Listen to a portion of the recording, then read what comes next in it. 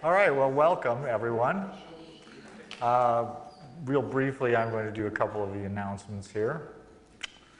And of course, I would prefer if you would turn off your cell phones, of course. I would greatly appreciate that. Hopefully mine's turned off. I think it is. Wisdom Wednesday, that would be tomorrow right here at the museum. OLLI members and guests are invited to attend a Wisdom Wednesday presentation from 2:30 to 4 p.m.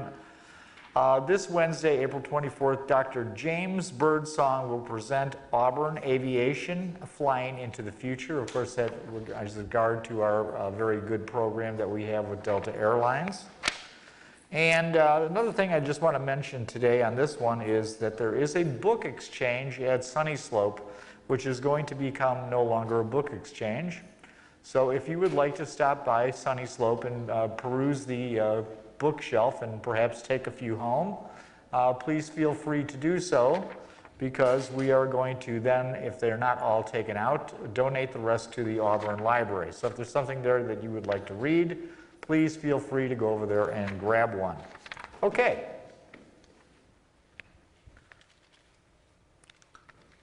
Today, we will be talking about the making of the atomic bomb and the B-29 Superfortress. Now, just so you all understand, I am not a physicist, I am not a scientist, I'm certainly not a mathematician, I can barely keep my golf scores straight. So, I'm going to do the best I possibly can with this lecture. A couple of things. I highly recommended a book in my syllabus called The Making of the Atomic Bomb by Richard Rhodes. It is a wonderful book, and it's certainly very, very detailed. And I think that if you, in fact, I've read it like 4 times, so it's really good. The other thing I wanted to mention before I start really is I sent everyone an email. If you did not get my email, please take a minute before you leave today, and if you'd like to get my emails, and write your email address on my sign-up sheet. On the back is fine.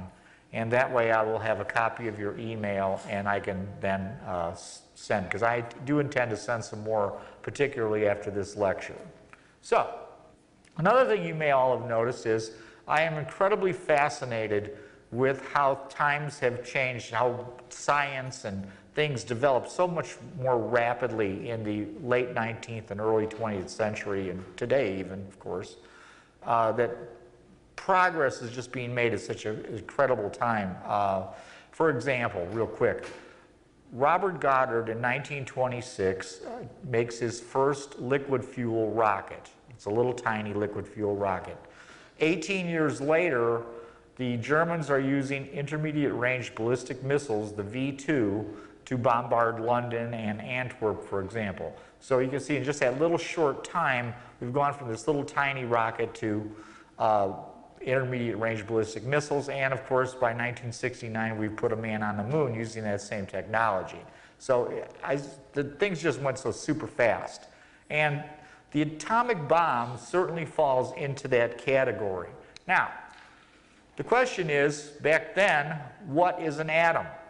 And we look at this picture of an atom and we see a nucleus, an electron, and a proton. Now this is a very simple version compared to what we know an atom is today. For example, there's no neutrinos, no quarks, no antineutrinos that are in this picture. Because this is the picture we probably all grew up with in grade school. This is what you thought an atom looked like. So this wasn't even thought of really as what an atom was at the turn of the 19th into the 20th century. So the first thought process in 1904 was this atom. And they called this atom the plum pudding atom. It was by J.J. Thomson. And what they had figured out was that atoms were had to be negatively charged. So what they would have to do then is in order for the charge to equal out, there had to be some sort of positive charge. Well, Rutherford, or Thomas, excuse me, comes up with this idea that they must have been floating in like a cloud, let's put it that way, of positive energy. And because this cloud of positive energy does resemble the fine British dessert of plum pudding, it hence had the name the plum pudding atom. So, again, we know better now, but again, in 1904, they had really no idea what an atom was. So, then we come with the Rutherford atom, and many of you may be familiar with Rutherford. He is considered to be the father of modern physics. And in 1911, he comes up with this idea. Well, how does he come up with this idea? He comes up with a very famous experiment. He sends alpha particles through a piece of gold foil. And then there is a thing called a cloud chamber, right? So you got to realize how primitive this technology really is compared to today. And a cloud chamber basically is a mist. So when things go through this, they can see them going through this vapor. And they didn't have the capability to actually count these things or these events. So someone would sit there and stare at it. And you would stare at it for probably 20 minutes to half an hour. That's as long as you could go. And then someone would come in and replace you so they could, and they would literally physically count the events. So the Geiger counter wasn't available, and even the Geiger counters that just slightly after this time were so primitive they couldn't differentiate between numerous things. So anyway, what he finds out, Rutherford does, is that when these alpha particles are going through the gold foil, a few of them are scattering. They're not going straight through. So if it was the Thomson or the plum pudding atom was the correct model, they would go straight through the atom and not be disturbed. Well, these are being disturbed, so they're hitting something. Well, what they're hitting is, in fact, the nucleus. So Rutherford, in effect, just decides that there must be a nucleus inside the atom, and it's not made up ultimately of a single particle in a cloud. It's actually made up of multiple particles. So what they come up with by counting is that the size of the nucleus is incredibly small. It's the size, the equivalent, is a simple way to put it is, if you have a football field, that is the atom. The nucleus of that atom is the size of a grain of sand for a very simple type of atom. Now, if it's a uranium atom, which is a much more larger nucleus, it would be about the size of a marble. So you can see that Rutherford has now made a huge breakthrough into what we're coming to be what we know of as an atom.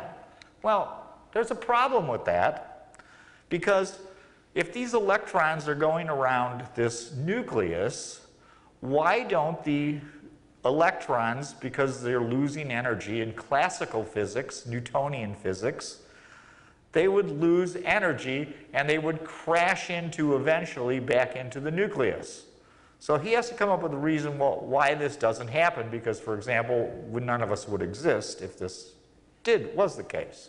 So the fact of the matter is, he figures that there are stationary orbits and things don't change as long as the electrons stay in their own stationary orbit. Now that's a pretty big jump of how to get to that point from the point of crashing in, which Newtonian physics, to this new type of physics. And what they use is they use Planck's quantum theory of radiation.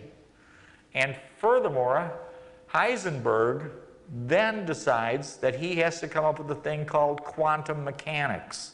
And the simplest way I can describe quantum mechanics is it's basically a statistical form of physics. So on the simplest level, if we all exist, then indeed atoms must be stable. Otherwise we wouldn't exist. So that's where they come up, and that's 1913. All the way, by the way, all these people are winning Nobel Prizes for this work. So we still don't know anymore that there is a proton and an electron. Nobody has yet defined the neutron. And the neutron is discovered by this man, James Chadwick, and that is all the way in 1932. So James Chadwick hears about a scientific experiment done by the Jolie Curies, and that's Madame Curie's daughter and her husband. And he hears about the experiment that they're doing, and it just doesn't seem right to him. Something's wrong about the way they're thinking about their data and what their results are. And so what he does is he takes polonium and he makes a beryllium target, and he fires this thing at a piece of paraffin wax. And it's displacing protons. And he's going, well, there's no way that gamma rays could possibly move a proton because the proton would be too heavy. So something else must be moving that thing. They use an oscilloscope, and they can see that this is occurring. And consequently, what happens is he makes the decision that since protons are too heavy, it must be caused by an uncharged particle, and hence he discovers the neutron.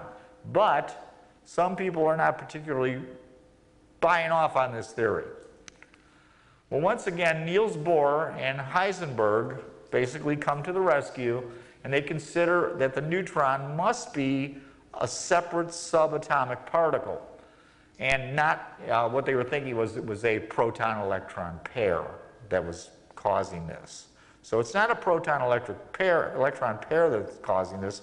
It is a new particle altogether that is yet to be discovered, and that particle is indeed the neutron. So now we have, to our original primitive atom that we showed at the beginning of this, the three parts of the atom as we knew it as probably kids.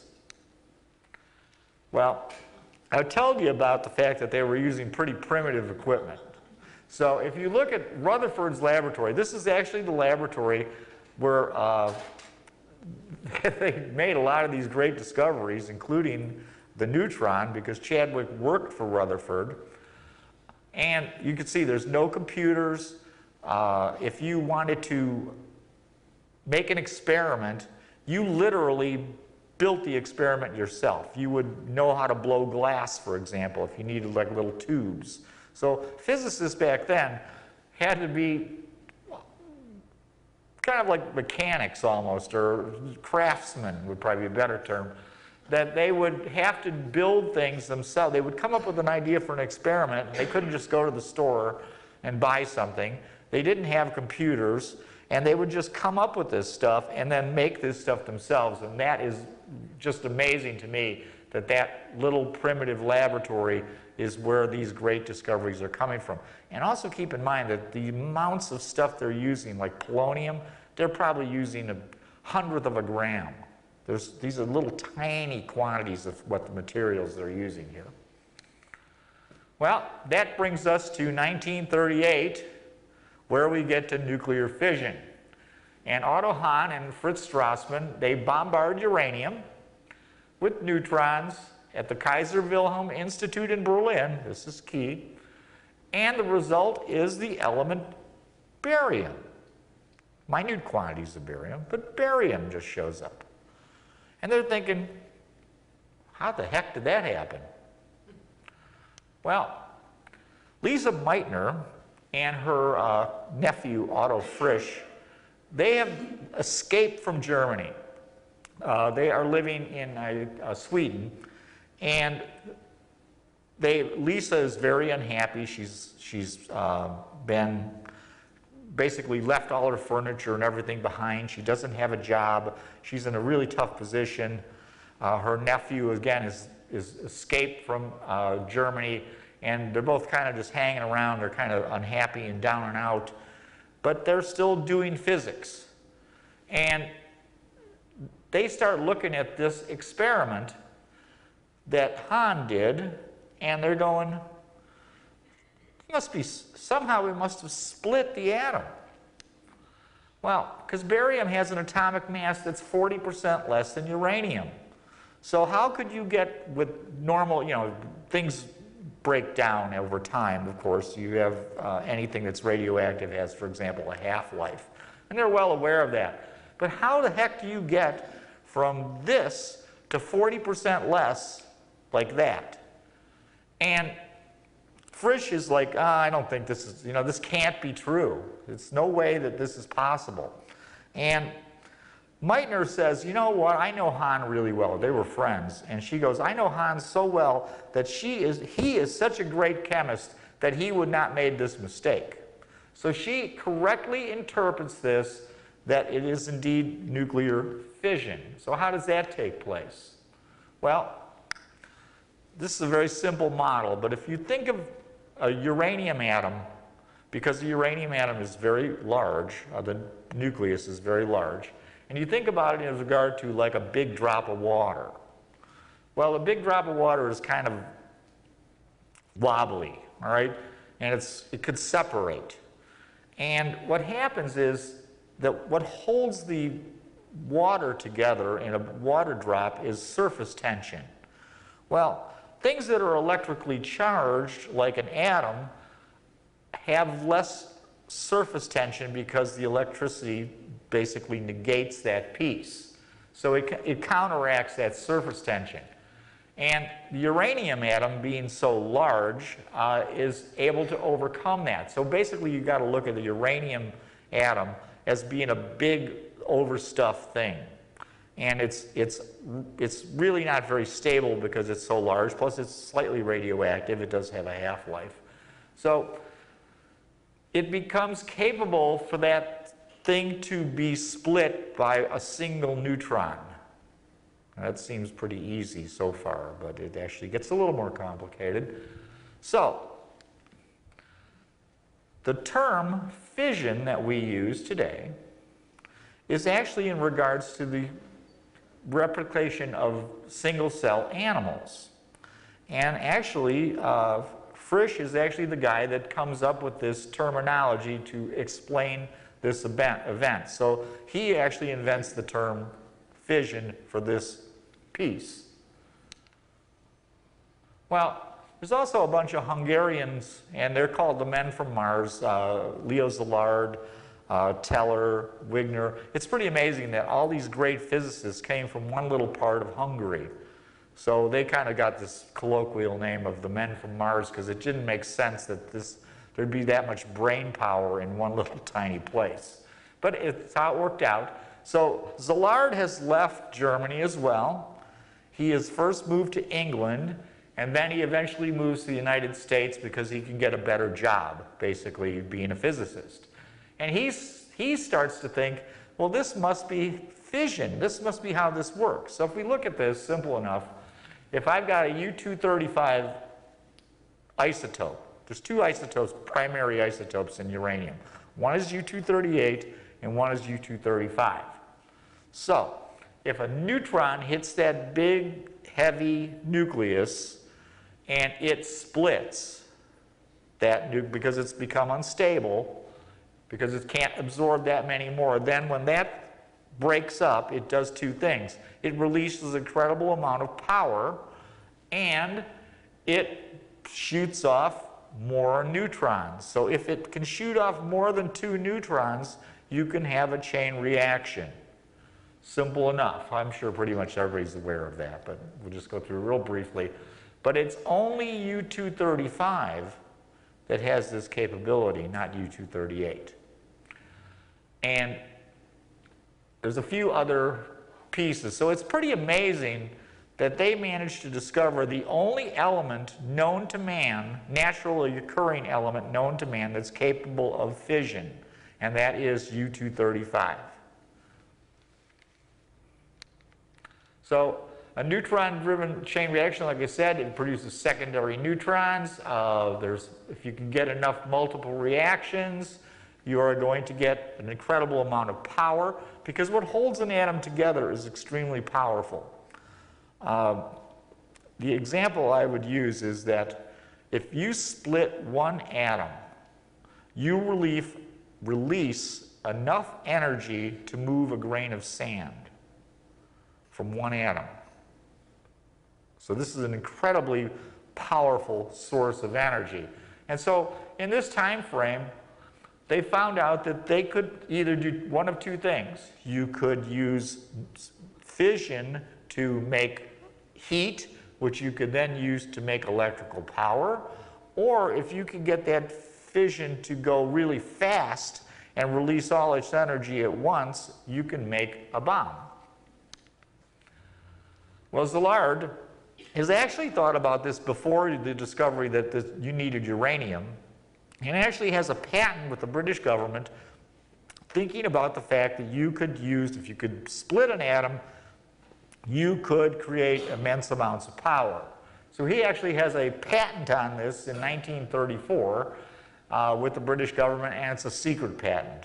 So he's way ahead of the curve on this one. Well, again, I keep saying that these things, this is kind of simple, and I'm being too easy with this because there's another problem. U-235 will fission. U-238 will not fission. If you bombard uranium with neutrons, and again, they were talking about incredibly small quantities when they got the barium, it's very, very difficult for U-235 to capture a neutron because those neutrons are moving pretty quickly, and fast neutrons that are released particularly by fission, can be captured by U-238. So U-238 gets too many of these neutrons. So what they start coming up with the idea is that you need to slow the neutrons down so that U-238 will not capture them and only U-235 will capture them. So if you can do that, you will indeed have a lot more chance of getting a power source or perhaps a bomb. And really, this is more about how a reactor works. So a U-235 has an odd number. U-238 is an even number. It has 143 neutrons and 92 protons. For example, U-238 has 146 neutrons and 92 protons. And because of this odd number, it has a different issue with electrical charge, I believe. And consequently, it makes U-235 much easier to fission. And another item you can make, we make actually a thing called plutonium. You need a reactor to do that. But if you can make plutonium, again, it's an odd number, and that will also fission. But that item doesn't exist in nature. It has to be created by man. Well, how did they come up with this? And I think this is kind of interesting that Enrico Fermi is trying to do, and you may be familiar with Enrico Fermi. He is the man who invents the nuclear reactor underneath a stadium at the University of Chicago in 1942. And he is living in Italy at this time. And they do an experiment. They duplicate the experiment using a wooden table, and then they duplicate the experiment using a marble table. And they get completely different results. And they can't come up with a reason why. How could this be that we're getting completely different results? And what the problem is that if you use the wooden table, you have a different type of moderator compared to using the marble table. And so he figures out, amazing to me, that indeed slow neutrons are able to be captured by U-235, but not by U-238, just by the differentiation of the fact that he used two different tables. So it's very possible that if Fermi had not used two different types of tables, there would not have been a bomb by World War II. All right, so the simple enough, in the war years, okay, we're not talking about thermonuclear weapons that we're familiar with today, which are a fusion bomb, which is a completely different animal, though it does use these for a trigger. This is a fission bomb. So we're not using the power of the sun, we're using the power of splitting atoms, which is a vast difference in how things are producing power. But at this time, U-235 can be used to make a reactor the amount that's in uranium. But if you can purify U-235, or if you can get your hands on some plutonium, Pu-239, and those will capture fast neutrons. Well, now you can make a bomb. So, how do we do this? Well, Fermi and Szilard, they go to Chicago and they start getting together to build the first nuclear reactor. And there's two ways to build a reactor at this time. One is to use a product called heavy water. And heavy water is a deuterium product, and it's pretty hard to come by. The major manufacturer is actually at Norsk Hydro in Norway. And the other way is to use very, very pure graphite. So what will happen is the neutrons come in and they hit the graphite or they hit the heavy water, and that slows them down, and then they're able to be captured by U-235, but they're going too slow to be captured by U-238. So you get a lot more flow of neutrons into this very small quantity that's of U-235 in U-238. So again, tiny amounts. Well, they decide that if they don't have heavy water, they're going to make a reactor out of graphite, very pure graphite that doesn't have a lot of boron, because boron will capture neutrons. So, they're now going to build this big reactor. It's big. You can see from the drawing here, that ladder, how big this thing actually is. And they're going to make it out of graphite and uranium in canisters, not U-235, U-238, uranium ore, as pure as they can get it. And they'll put rods in there to grab neutrons. So if you pull the rods out, the neutrons can flow and it will hopefully cause a nuclear fission. Well, Fermi is making this thing out of these blocks of graphite. And those of you that have ever used graphite to do a lock, for example, to lubricate a lock, you know that graphite is nasty. It's messy, it turns your hands black, it's just a big pain in the butt, right? Well, Fermi and these guys are all building this thing, and they're filthy. And Fermi decides to refer to this thing as a pile. So today we refer to it as a nuclear pile, but he didn't exactly use that as a term of endearment.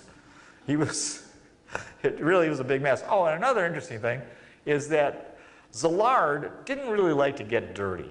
Now, Fermi was kind of a hands-on guy. He would get in there and he'd pile up graphite and dig around. And Szilard was like, I don't know, I'm too, I need to be thinking. I don't really need to be doing this. And after this, Szilard and Fermi never worked together again, because Fermi didn't really like the fact that Szilard didn't like to get his hands dirty. Another interesting thing about the computer aspect is Fermi always carried a little 6-inch slide rule. And he'd always be walking around with his little 6-inch slide rule, doing calculations to see how much more uranium they needed or when they needed to pull the rods out so they would actually get this thing to fission. But he does get it to fission. And what that means is he got enough neutrons going into U-235, even though U-235 is just a small percentage of this. He got enough neutrons in there so it begins to have what's known as a critical mass. And a critical mass is what this is really all about. You get a critical mass, you now have these guys fissioning and creating more neutrons. The faster you can get it to do that, the more violent the result will be. So again, at this time, you have a big difference because this type of reactor will not explode. What it will do, if you pull all the rods out and leave it alone, is it will do what we refer to as a meltdown. So a meltdown, if you were going to use this as a weapon, remember it's huge, you'd have to put it in a ship, you'd have to sail it into the enemy's harbor, you'd have to pull all the rods out, let it fission, and then have a meltdown. And it would cause a lot of radiation, a lot of heat, and a lot of damage, but it will not explode. So it's not exactly anything you would refer to as weaponized.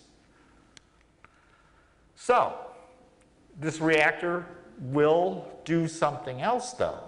It will make plutonium. How does it do that? The release of fast neutrons by the fissioning of U-235 will now allow these neutrons to be captured by U-238.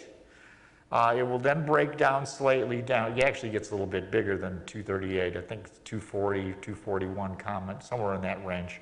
But it slowly, it quickly breaks down to plutonium. And plutonium is also incredibly fissionable. In fact, it's more fissionable than naturally occurring U-235. So consequently, you have this thing where you can make plutonium. Well, plutonium has one other great feature for our needs to make a bomb, is plutonium can be chemically separated from uranium. U-235 and U-238 cannot be chemically separated, so it's very difficult to get those into two different piles. But plutonium can be chemically separated, so it is much, much easier to use plutonium for a weapon. Well, like I said, U-235, fast neutrons. If you get enough U-235 together to get a critical mass and you keep it tightly contained, you can use that to release all its energy at one time, which is what the Little Boy bomb actually was. It was a U-235 bomb. So it's the key ingredient to building this simplest type of bomb. But again, at this time, they had no idea how much U-235 they would need. They had no idea how this would explode. They had no idea if it would even explode exponentially, which of course we know today. But they thought, well, maybe this wouldn't be much better than regular chemical explosives, and it's going to be hard to get, and it's not really very convenient to use this product because it's so hard to develop it.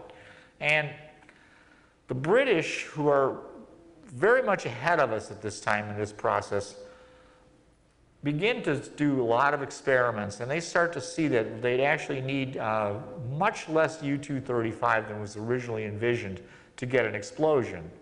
They begin to find out that indeed, even though it's difficult, this can be done. And they're very, very afraid that the Germans will be first to do it.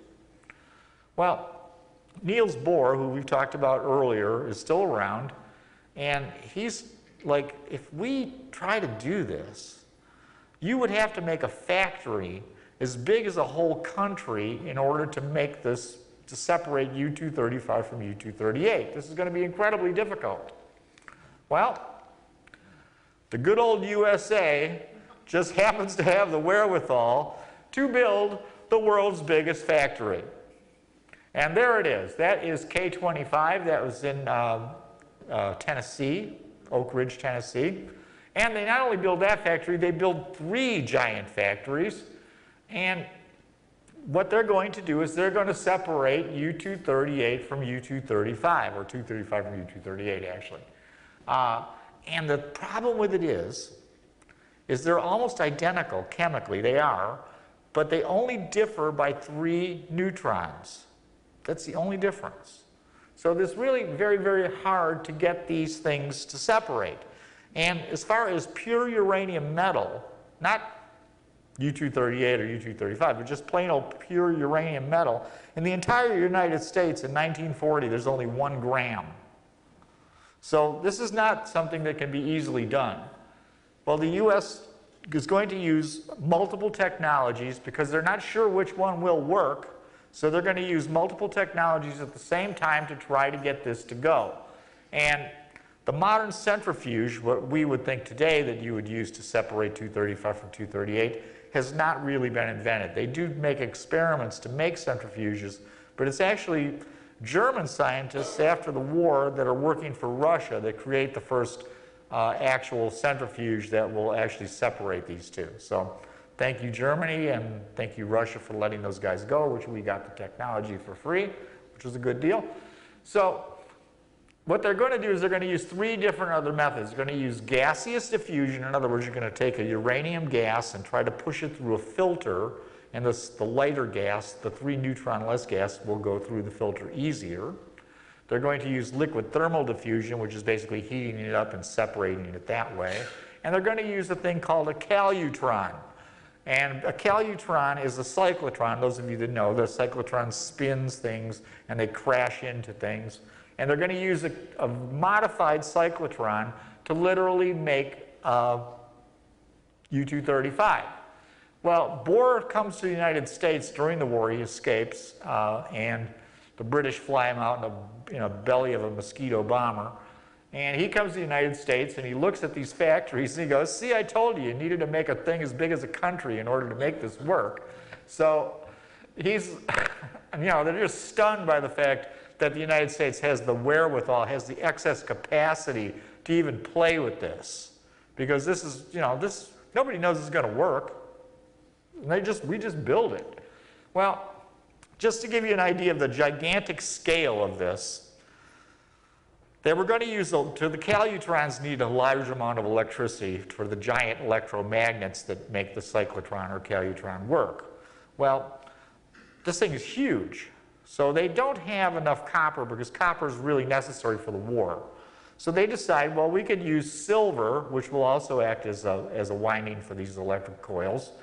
And they go to the bullion depository and they say, well, you know what we need? We need 6,000 tons of silver. And the bullion depository guy goes, young man, we do not issue bullion in tons. We only issue silver by the troy ounce. And so they take millions of troy ounces and make these windings, and then after the war, they melt it all back down and return it ounce by ounce to the bullion depository. So you can see the scale of this thing is gigantic. Well, how does a calutron work? Okay, so again, U-238 is heavier than U-235. Again, it's only three neutrons difference. So if you get them spinning using electromagnets, what happens is, and let me point this out, is the heavier one will go to the outside, the lighter U-235 will go to the inside. Then you make a collector, and you collect these things literally atom by atom.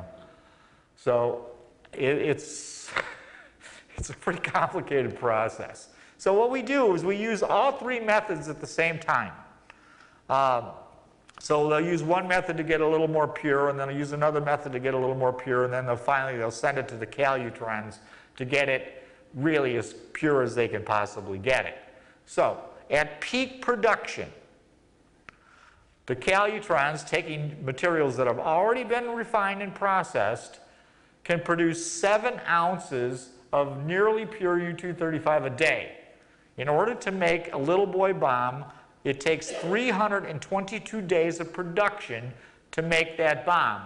So what they decide is, you know what, it would be a heck of a lot smarter to take purified U-235, use it to beef up the reactors, and the reactors will make plutonium, and hence why we really have plutonium today as being the primary weapon material. But if you think about it, you go to work every day in the largest factory in the world, and you go and you work all day, and you get done with work, and you go home, and you leave the factory, and you think about, well, what did we do? What did we make? I didn't see any planes come out. I didn't see any tanks come out. I didn't see anything come out. In fact, a total year's production of the K-25 facility is the size of a small suitcase. So you work in the largest factory in the world, and indeed, nothing ever appears to leave the factory. Well, that gets us to the types of bombs. So a little boy bomb is a gun-type bomb, and I'll explain that.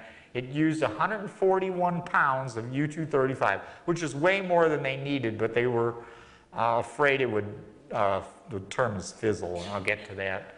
So of that 141 pounds of U-235, so basically that's a year's production almost, only 1 kilogram actually fissions at the bomb when it's used at Hiroshima.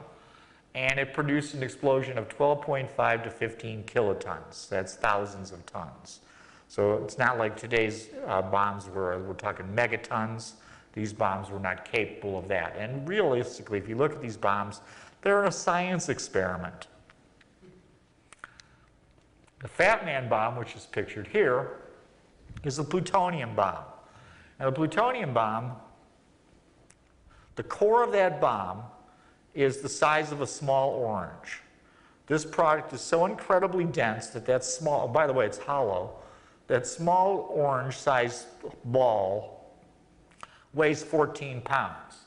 That weapon was capable of putting out 18.8 to 20 kilotons of TNT using something the size of an orange. Now, I should bring one other thing up to mind, and let's go to the next picture and I'll get to that. All right, there's a little boy bomb.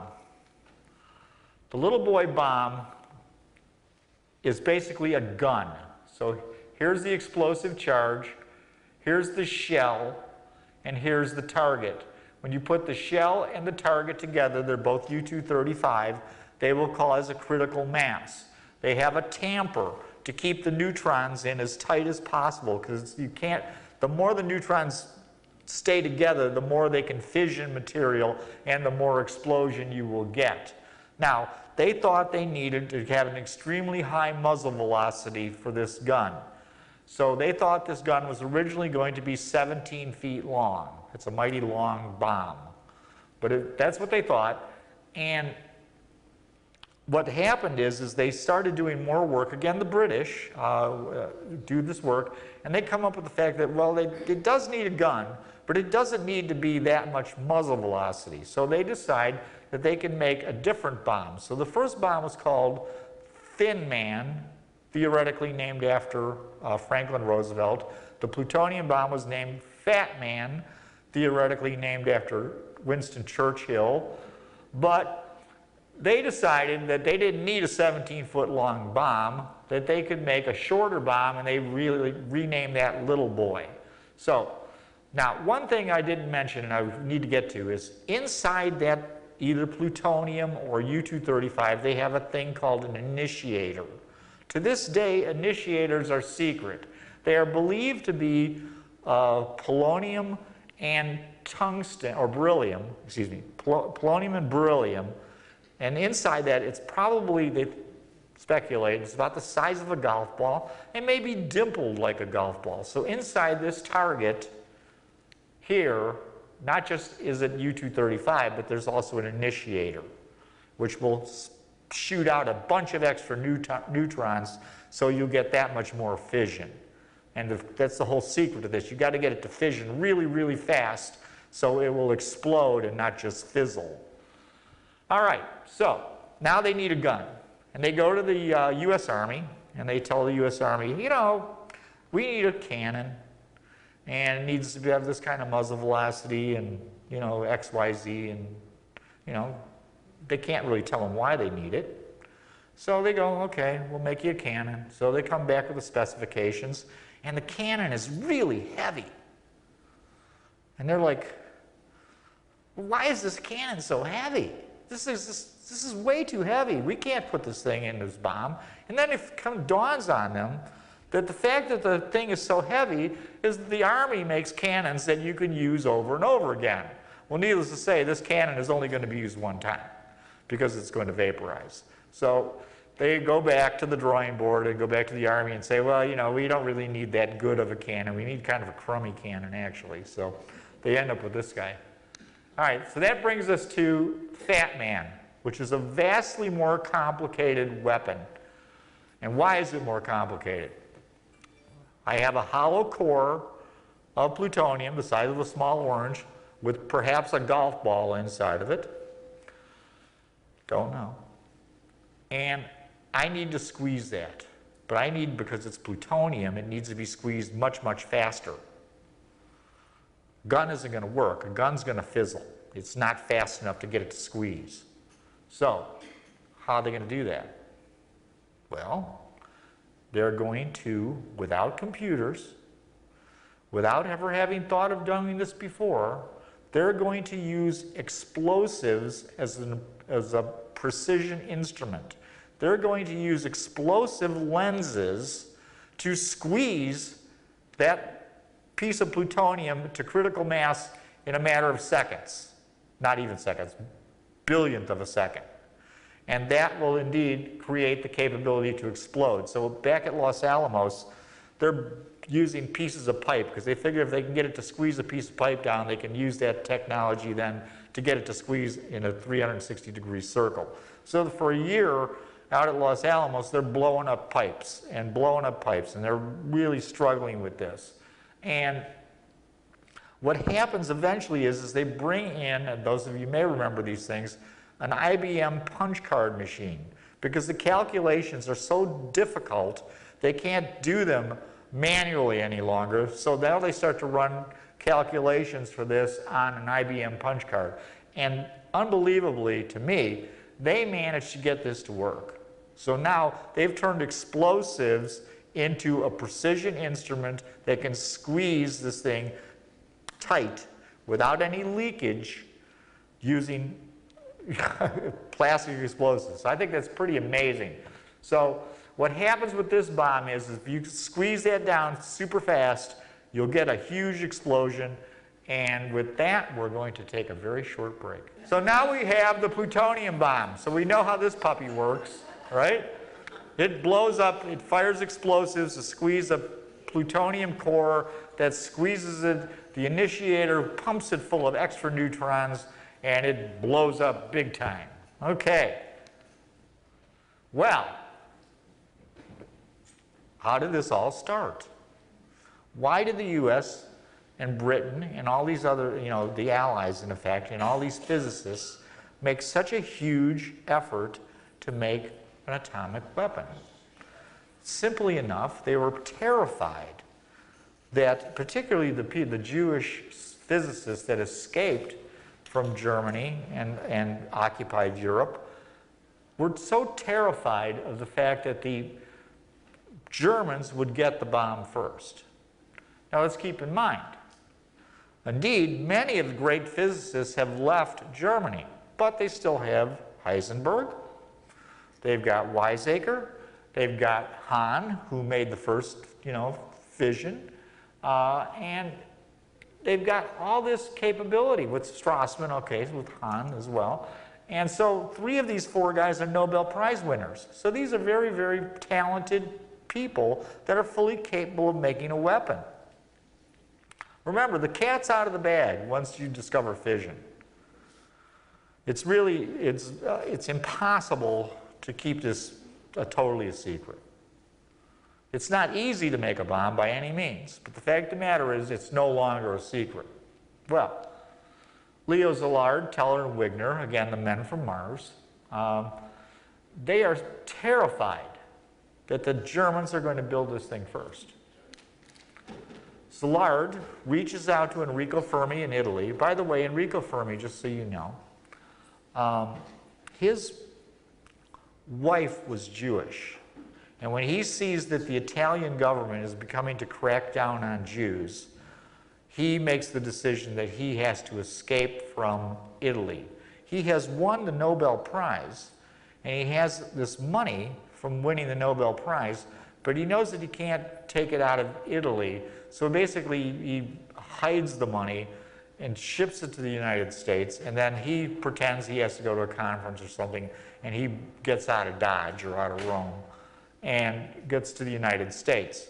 Well, he's so paranoid of losing this money that he's won for winning the Nobel Prize that he actually buries it in his backyard.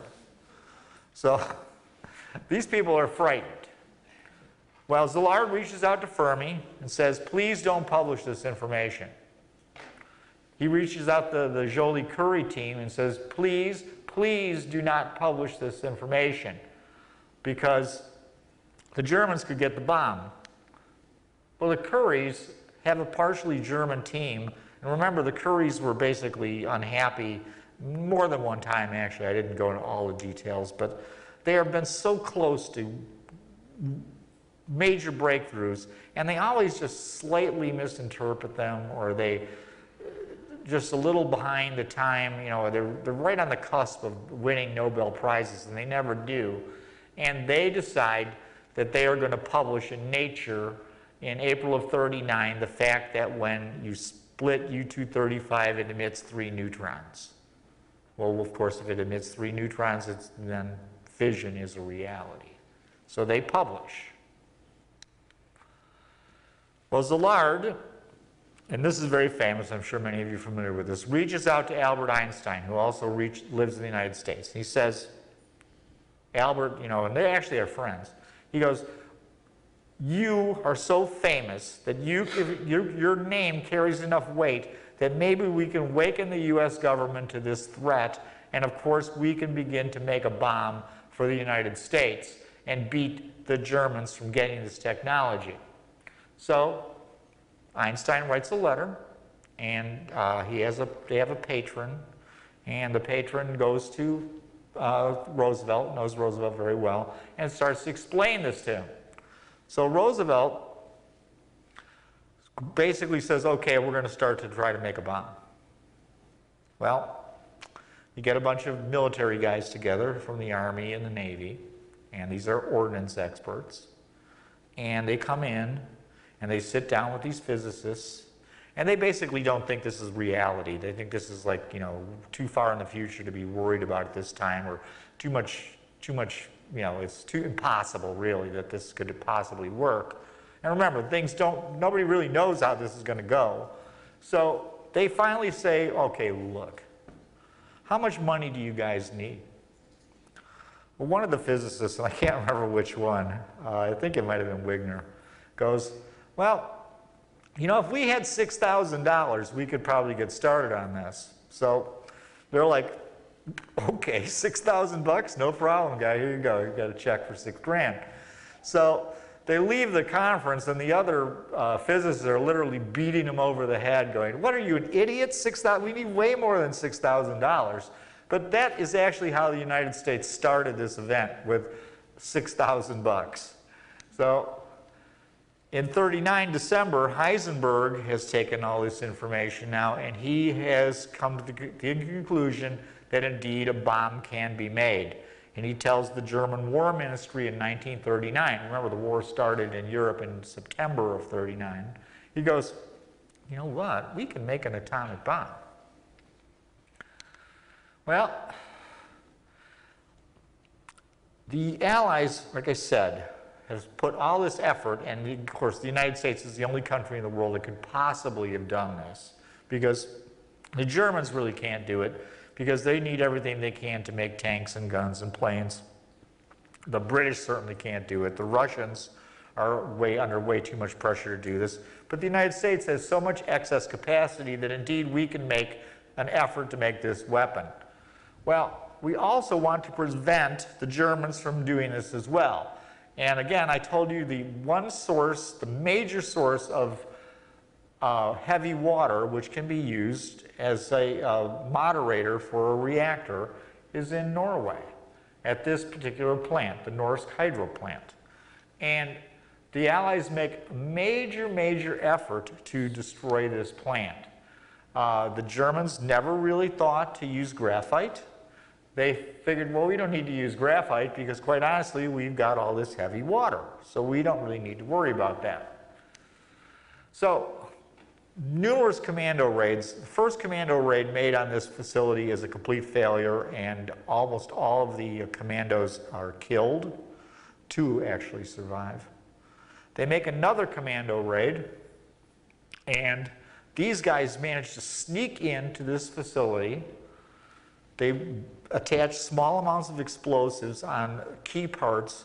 They touch them off, and they get away scot-free. In fact, the Germans, the explosions are so muffled that the Germans don't even really know that they've been blown up. So it's not like the whole factory went up. They just put small amounts of charges on key parts.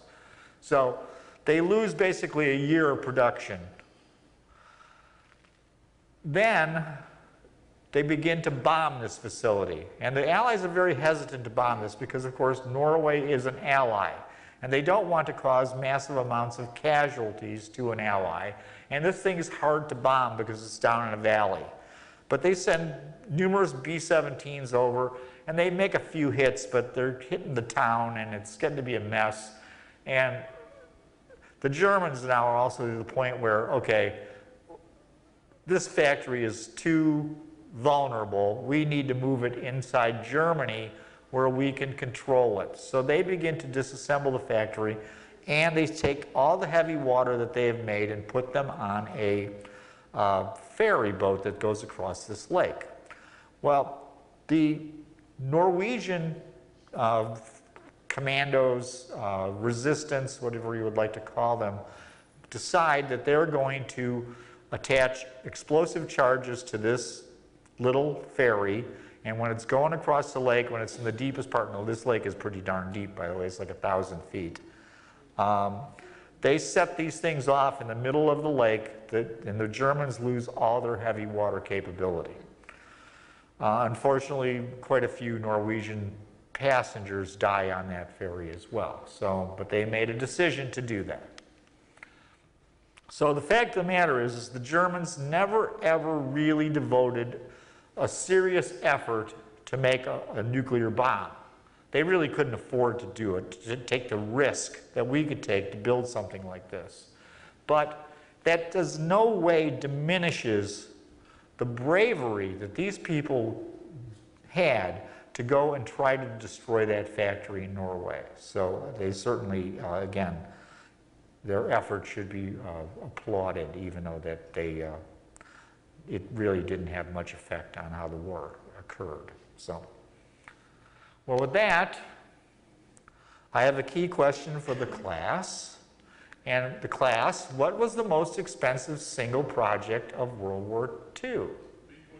The B-29. Yes, indeedy. It cost $2 billion to make the bomb. It cost $3 billion to make the B-29. Is that in 1940 euro dollars? Yes. Oh, yeah. Again, only the United States could do this. Okay, the other countries did not have the capability to do what we can. But this plane, now that is one darn nice looking plane for World War II. Notice the long, slender wing, the streamlined body. A wing like that has got a couple of really great features. A wing like that will give you incredibly long range and incredibly high altitude. And of course, the plane is very streamlined. It doesn't have a lot of lumps and bumps. And it's consequently a beautiful weapon, really. Frank, Yes? I've heard people call it the Betty Grable of bombers. Did everybody hear that? It was referred to as the Betty Grable of bombers. I think that Betty Grable was known for long legs, I believe. Anyway, it is a fantastic aircraft. Let's contrast that with our famous B-17G. This G model is really the last major production model of the B-17. Notice the big, thick wing. It has turrets that are causing a lot of drag. It actually has an opening to the outside where a guy would stand there with a M250 caliber machine gun. So that's not exactly the most streamlined thing to do, is to put a big hole in the side of an aircraft. But that's what they did. And so consequently, it was much, much less effective as far as range and everything. We'll talk about that, than the 29. So the 29 actually comes from a 1939 specification, so well before we entered the war. It was designed to be incredibly long range, and the thinking is we needed a weapon system that would fly from North America, I didn't say the United States, Canada. It could fly from North America to Europe and bomb Europe. And their thinking is perhaps if England fell to Germany, we would have the capability to continue the war from the United States and basically get away with scot-free at this time. So, the person that was actually someone that suggested, and he gets a very, very bad rap, I think, is Charles Lindbergh. Yes, he was viewed as a Nazi sympathizer. Yes, he thought the Luftwaffe was better than the British RAF and our Air Force as well.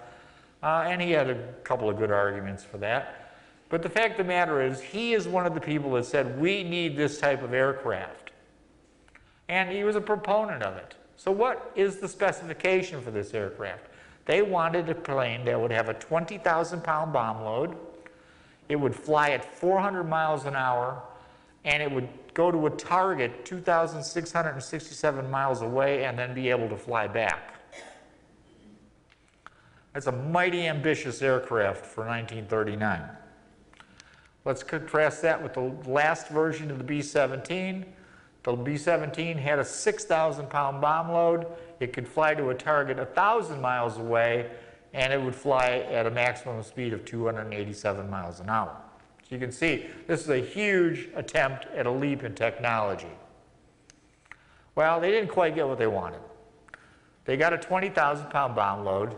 It could hit a target that was 1,700 miles away, and it would fly at a speed of 357 miles an hour. So it's pretty darn good. I mean, it really went pretty well, considering what they had to work with. Well, it's closer to a modern jetliner in appearance and certainly design than it is to a World War II bomber. It's the first bomber to have a pressurized cabin, so you didn't need to wear an Arctic suit and electric underwear and freeze to death inside this aircraft when you were at high altitude. It actually had an analog computerized gun system, so there weren't men in turrets or men standing in a window with a machine gun. They had little blisters where they could see out, and they used a computerized system to use the gun turrets automatically.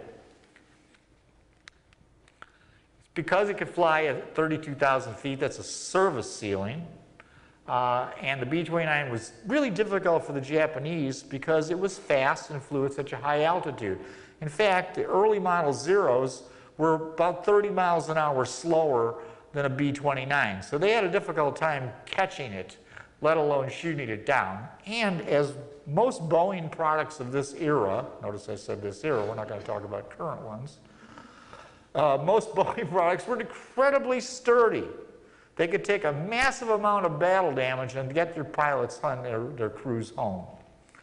Well, see this picture? How good was that aircraft? That picture is of a Tupolev Tu-4. That is a Russian copy of a B-29. Several B-29s, I believe 3, were forced to land in Vladivostok, Russia after fighting over Japan because they were damaged or out of fuel.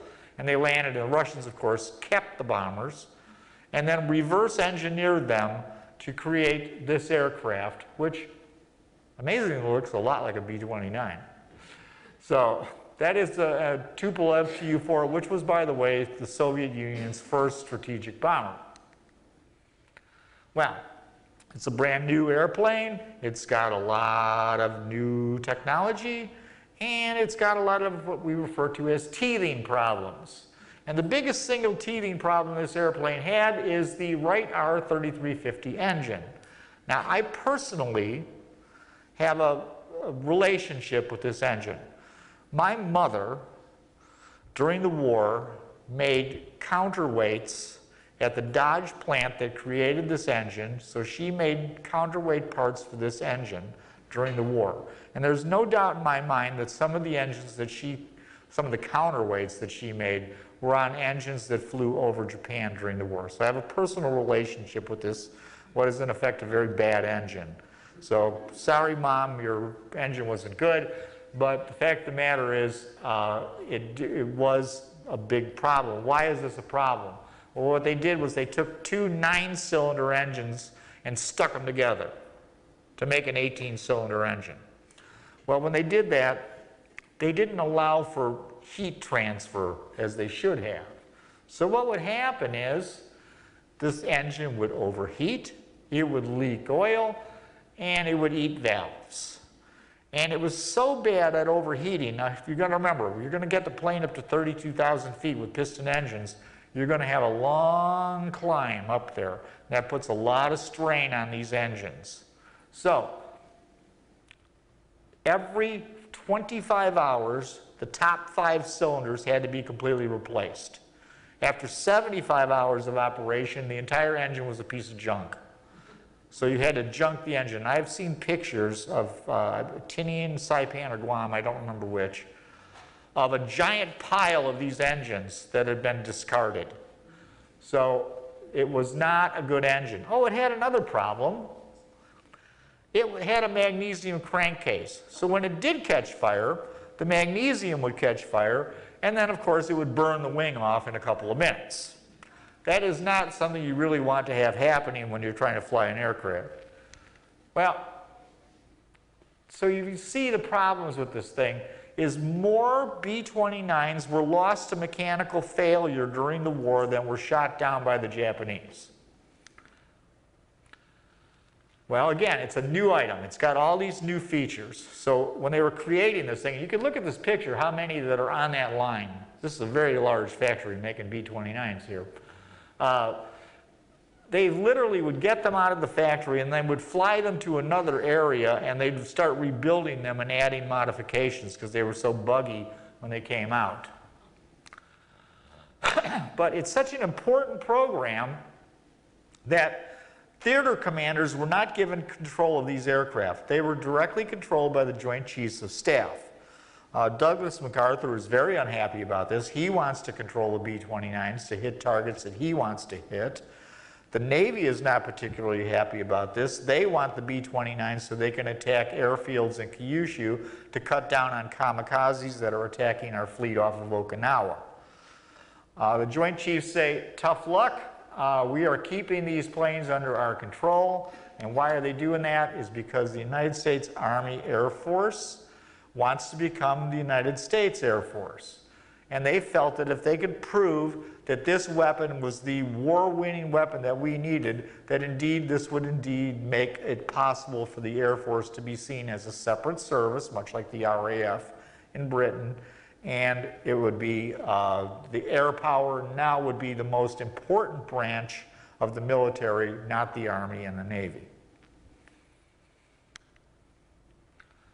All right, that brings us to the Silver Plate B-29, which is a little bit of a different aircraft. It does not have any turrets except for a tail gun, and it's specifically designed to drop the atomic bomb. It also uses the term silver plate. So the 509th, and we'll talk about this in a later class, the 509th, when they needed something, they would go to requisition of whatever, and they'd go and say, well, you can't have that. You know, the bean counters would say, well, no, you can't have that. And then they'd go, well, you know, this is for silver plate. And immediately they would get anything they wanted. That's how important the 509th Bomb Group was. So they had no defensive armor except a tail gun, like I said. They had reversible propellers to help them slow down when they landed. A lot of changes. They had, for example, the right engine, instead of using carburetors, their right engines, they had fuel injection, so they were slightly more powerful. And they did a lot of things on this aircraft to save weight, to make it easier on those engines, to increase speed, and also the atomic bomb only weighs 10,000 pounds, which doesn't seem like only, but the fact of the matter is the plane is capable of carrying 20,000 pounds. And I had talked about the bomb bays. And the Silver Plate aircraft does maintain the two bomb bays of a typical B-29. B-29s had two separate bomb bays. Well, when they were going to make this Thin Man bomb, it was 17 feet long, it wouldn't fit in the bomb bays of this aircraft. So they were going to modify it to one big bomb bay, or then they wanted to take a British Lancaster, which had a bomb bay big enough to use the Thin Man. But the Air Force didn't really think too much about using a British aircraft to carry our bomb. And they were very, very pleased when they didn't have to completely redesign this aircraft for Thin Man and that it could use Little Boy instead. So they were really, really happy about that. So that brings us to the invasion of Saipan. And this isn't a great picture, but let's get so you can see here. If you look here, all those are B-29s.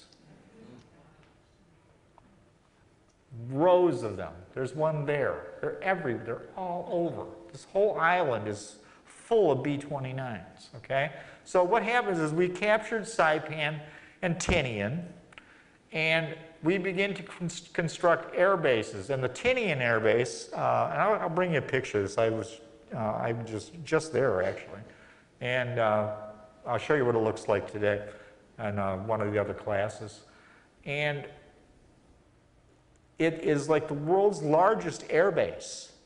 Now, what makes this so useful is the fact that these islands can be supplied by ship. We had also deployed B-29s that were staged in India, flew into China, and then from China could attack southern Japan, only Kyushu. They couldn't attack the whole country.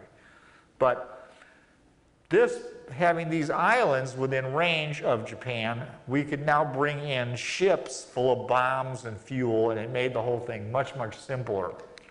So we also captured Guam, which was a former U.S. possession, and these islands, between the three of them, can have over 1,000 B-29s in service.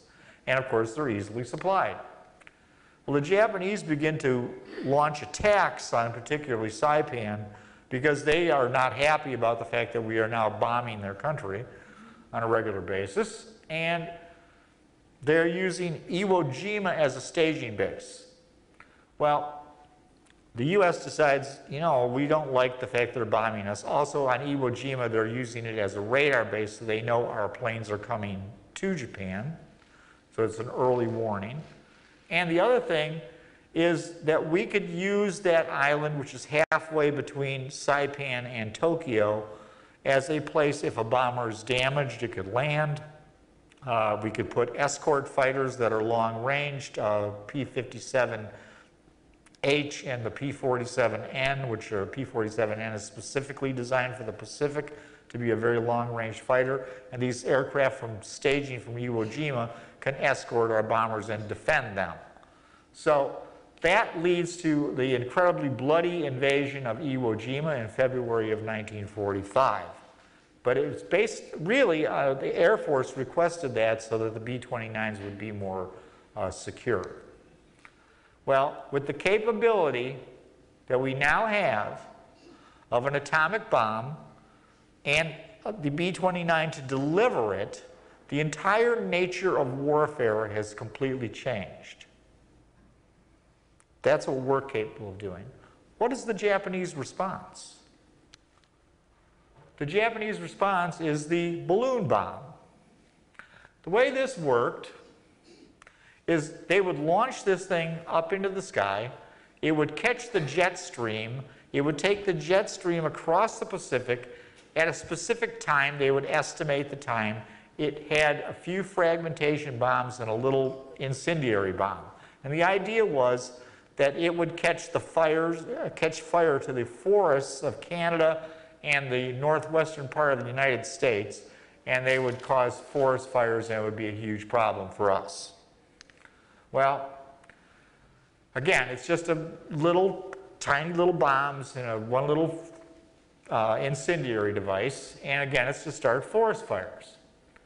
It's made from rubberized silk, but they started running out of rubberized silk and began to make it with a thing called washi paper.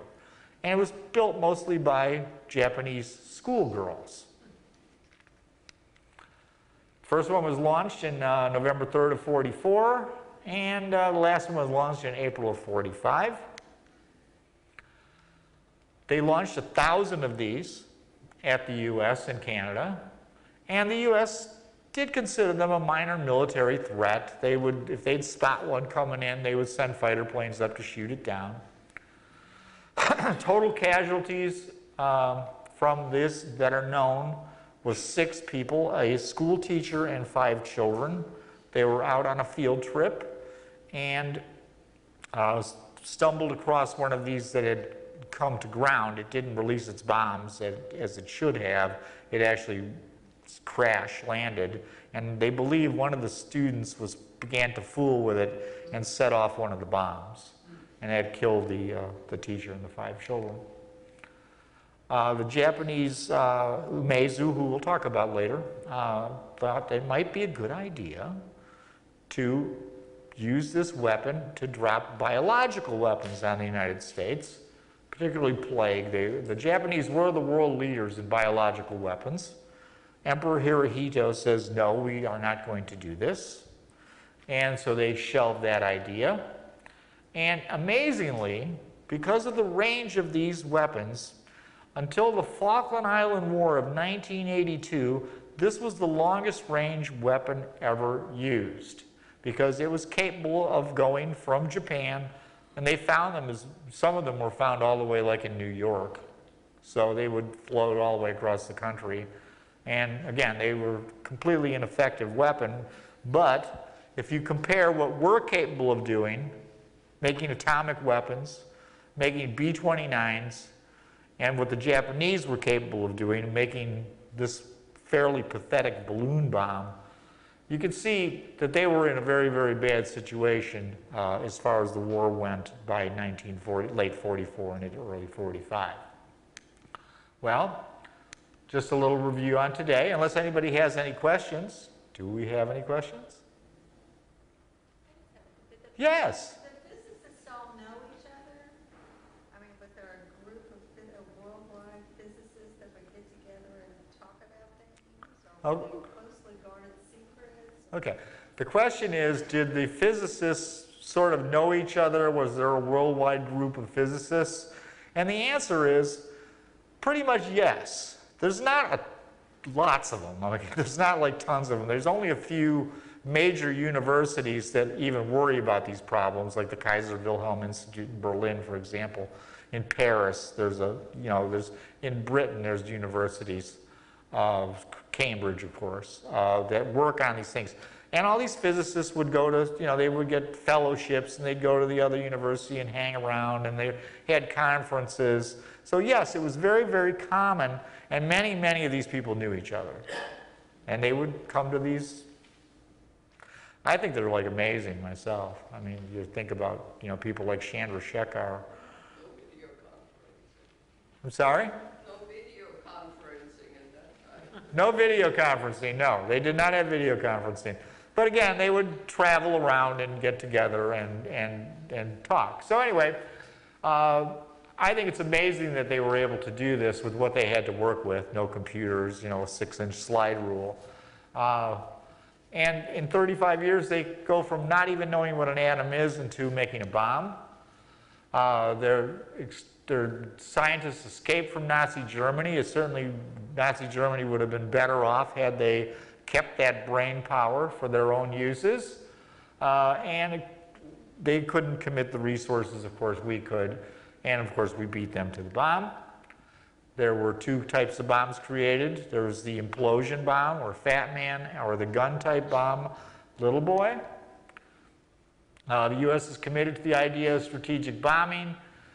We developed the B-17, of course the B-24 as well. But by 40, they've taken huge steps to create a new bomber with exceptional speed, range, and bomb load. That's the 29.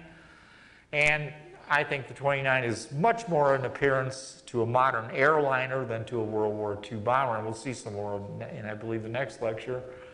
And, of course, it has a lot of teething problems. It's kind of a dangerous airplane to be flying in. And the fact of the matter is we have built the first explosive weapon of mass destruction. We've created, in effect, as far as an explosive device, the perfect killing machine. And we've created something to carry it. So it's changed warfare forever. The day we use those bombs, warfare changed. It would never be the same. So, as I said earlier today, if you would like to receive my emails, I'm going to be sending out an email. It's called Voices of Los Alamos. It's people that had worked at Los Alamos, and they were recorded for posterity. So it's questions and answers and lectures and things that people that actually physically worked at Los Alamos did. And I'm also going to send out a very, very simple version of how to make an atomic bomb, which may be easier to understand than my lecture today. So, yes? Me? Yeah. Oh, okay. Are you going to get into any of the espionage that went on at Los Alamos, nuclear program? No, I am not going to discuss Klaus Fuchs. I am not going to discuss the glass spy ring. We're not going to talk about the Rosenbergs, no. But as I recommend, if you want to know about that, Richard Rhodes, The Making of the Atomic Bomb, and particularly his second book, which is called Dark Sun, which is about making the hydrogen bomb, will cover that in great, great detail. Yes? How many people worked at Oak Ridge and how many people worked at Los Alamos? Well, you've just asked the question I can't possibly answer. It was a lot less at Los Alamos. But you know what? We will start next week's lecture with that question. How many people worked at Los Alamos and how many people worked at Oak Ridge? A lot at Oak Ridge. All right, any more? Thank you. Oh, wait more. Are we still using the B-29 as a major bomber? The B-29? Is it still being used? Oh, no. Super Fortress B-29? Is it Super Fortress B-29? It's a B-58. A 52. 52. 58's a Hustler. No, we don't use, we changed it to a B-50 by changing the engines. So it had more powerful engines and we tried to keep it up. And then there was another version, Jim was talking to me about it earlier, where we put a couple of jet engines on it as well to try to get it speeded up so they could use it for a tanker for refueling jet aircraft. But no more 20. There's only 2 29s flying in the world right now. One is named Doc, and I can't think of the name of the other one, but you can take a ride in it if you want to. The second one is Fifi. Fifi, thank you. I couldn't remember Fifi's name. All right, we're done. My wife's telling me you got to go.